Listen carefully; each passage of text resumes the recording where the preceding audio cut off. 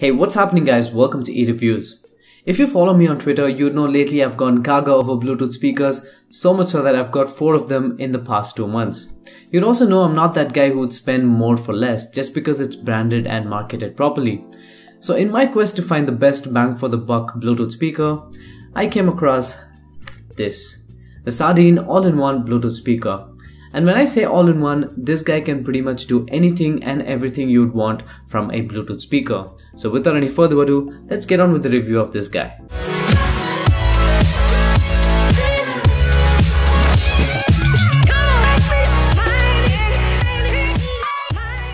Let's start off with the pricing, because every good and bad part about this Bluetooth speaker is directly proportional to its price tag. This unit was sent to me by Lithium.com, a European online website where the device is priced at $30 including shipping, which roughly translates to 2000 Indian rupees. I've searched the internet to get a better deal, but I wasn't able to. But if you find one, please let me know in the comment section below. But until then, I guess this is the best bet you can get. The order was dispatched fast and the package was delivered to me within 20 days.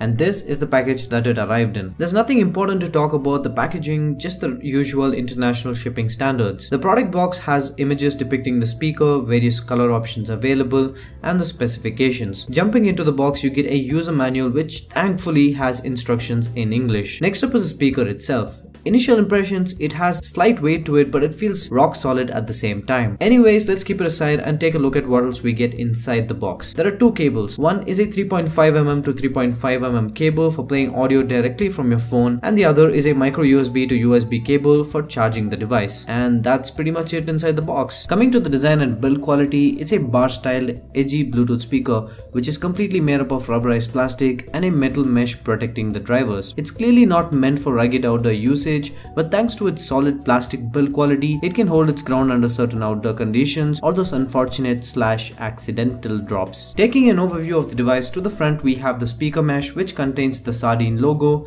and an LCD display that depicts time, which mode the speaker is in, volume level, and most importantly, battery percentage.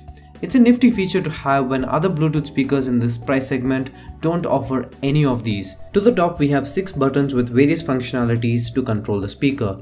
Now most of these buttons have dual functionalities, hence the reason the instructions in English were so important at the beginning. There's also a mic sandwiched in between these buttons, which is a good position to have a mic, but the performance is mediocre. Despite looking flush with the design, these buttons provide great travel and good sound. Moving over to the back, we have the power button along with several input-output ports, which we will talk about in the later part of this video. But that's pretty much it around the speaker. For the verdict, it's got a simple and strong design which reflects in the build quality as well. In my honest opinion, its sharp and edgy design and the front-firing drivers makes it perfect for a tabletop speaker rather than using it on the go. Hence, the Sardine all-in-one Bluetooth speaker gets a respectable 7 out of 10 in this section. Now moving on to the main topic, performance. This speaker sports 2 45mm 3-watt loudspeakers along with 1 passive radiator for delivering that bass. And trust me guys, it has plenty.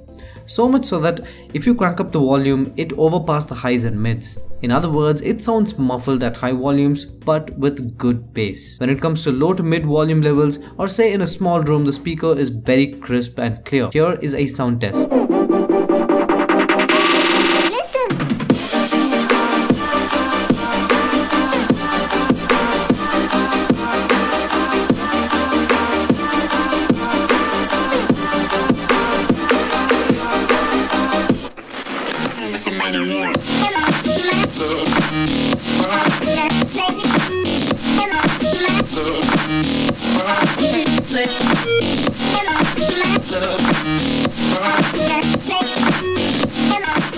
This sound quality holds good for FM radio as well.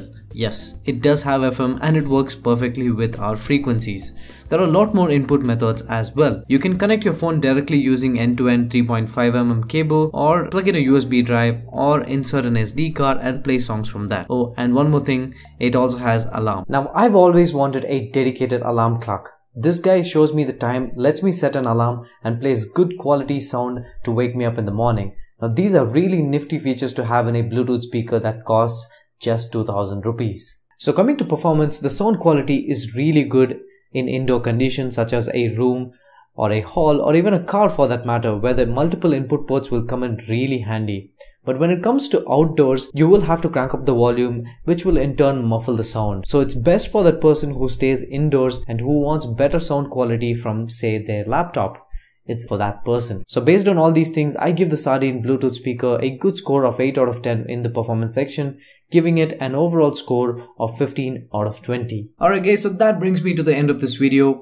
If you liked it, go ahead and give it a big thumbs up and subscribe to the channel. Do not forget to subscribe. Also like e-reviews on Facebook, Twitter and Instagram for some good tech information and fun giveaways. This is Santosh signing off for e-reviews. You guys have a great day.